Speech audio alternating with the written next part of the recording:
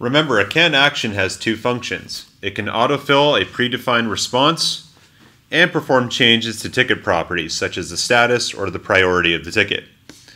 Let's create a can action by navigating to the main menu at the top left here and selecting can actions under the automate module.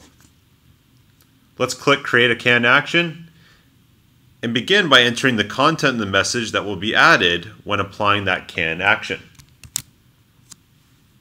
You'll notice that you can also insert merge fields or placeholders. This way you can pull in information directly from the ticket into your can response.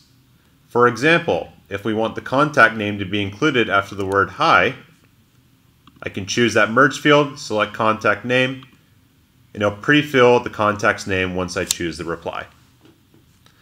On the next page, we can now choose which ticket properties need to be updated, like the status, the priority, and even the assignee. On the last page, you can finish off by creating a name for your can action, adding a description for your agents to view, choosing the appropriate category this can action will be related to, and selecting if the can action is visible to everybody on your team or just you. Once we hit finish, we can now view the can action. Back on the can actions page, you can also view, edit, delete, and clone existing can actions.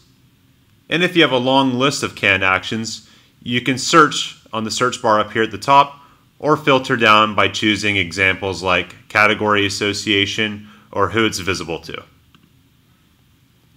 To export your can actions into a CSV or an Excel file, select the export option up here. Please note, only agents with managed can actions permission can view these options. To view more information about can actions, please visit support.happyfox.com.